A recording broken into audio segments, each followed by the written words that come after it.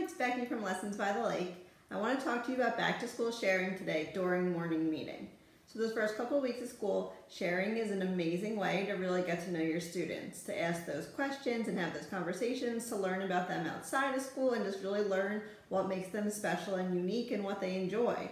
So how do we do this? So I start with round robin sharing. So I pose a question or a topic to the whole class and everyone gets a turn to share. So usually it's a question that only has a couple words as an answer or a short sentence, so it doesn't take too much time and we're able to get through all of the students. So I have a few different ways that I do this. So I have some topics that are themed by day, like Mindful Monday, This or That Tuesday, Wednesday Wishes, Talkative Thursday, and Favorite Friday. And it's just get to know you questions. These are good for all year round. You could use these all year if you want to. They're especially good those first few weeks. I mean, things like, I wish I had more. Wouldn't that be really interesting and tell you a lot about your students to hear what they wish they had more of? So these are just great starters to get everyone to share and just help make connections and get to know each other. I always give my students the option to pass, especially those first few weeks of school.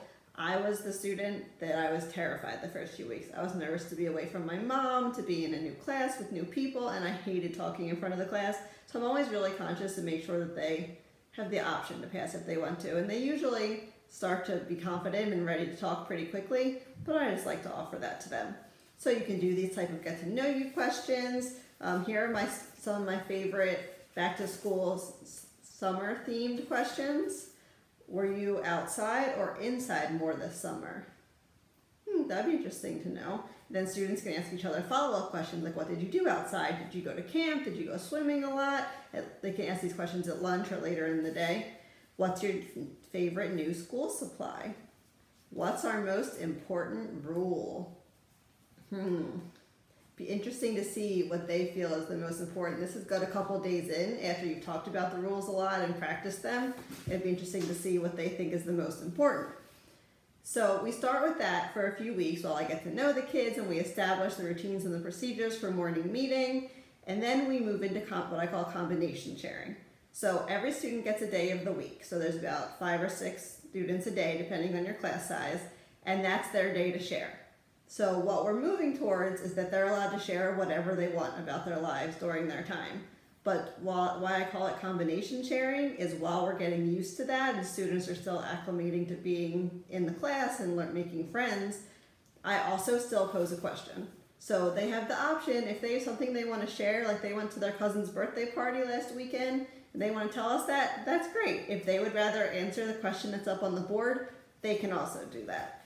So we do that for a few weeks while they get used to the routine that they get to share once a week and they have their set day. So I have it posted, like this paper I have hanging behind me, so they know what their day is. That's a freebie on my blog. I also have a version where if you want to write each kid's name and switch out the page each day so they can just see who's sharing that day, whatever works best for your class, you can grab that for free on my blog. So during that time, we're building how to facilitate only a few kids sharing at a time. That's also when I introduce that students can ask follow-up questions. So when the person's done sharing, they say, I'm ready for questions and comments.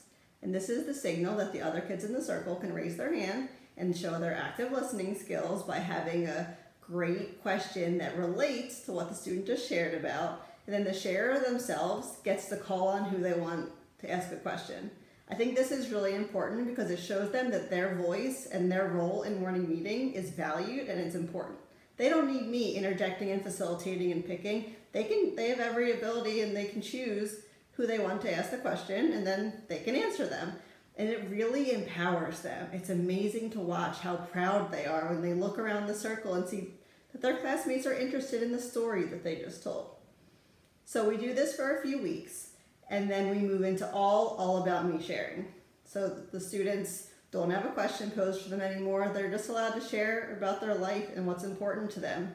This takes a lot of modeling and expectation building about what's appropriate to share in school. We talk a lot about a short share, that you're just doing a 1 or 2 sentence share about something that you want to leave the class wanting more. So they have things that they want to ask questions about. So these first few weeks, you're really building to get to that independence where all you do is you say the student's name, whose turn it is to share, and then they run it.